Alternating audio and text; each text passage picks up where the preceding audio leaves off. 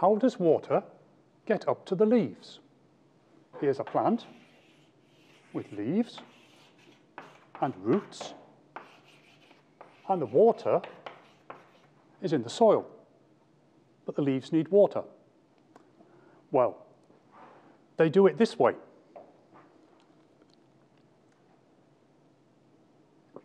Just as you drink through a straw, they do it by suction. So, who sucks? Or putting it more properly, who does the sucking? The answer is the sun. Sunlight makes leaves warm, and the leaves lose water.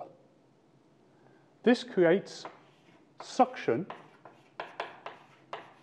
in the leaves, and this suction pulls the water up. It's pulled up in a row of dead cells, dead tissue, called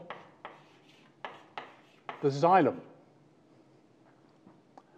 This, in a big tree, they move several crates of beer, equivalents of water, to the top of the tree every day. And this is all done by solar energy. They also move nutrients, which are in the soil, up into the leaves. And now, why, when you buy flowers which have been cut, should you, when you go back home, put these flowers underwater, the stems underwater, and cut them through again with sharp scissors? The reason is that when you cut the flowers the first time, this suction pulls the water up and air comes in. And this air does not allow easy movement of water up into the plant again.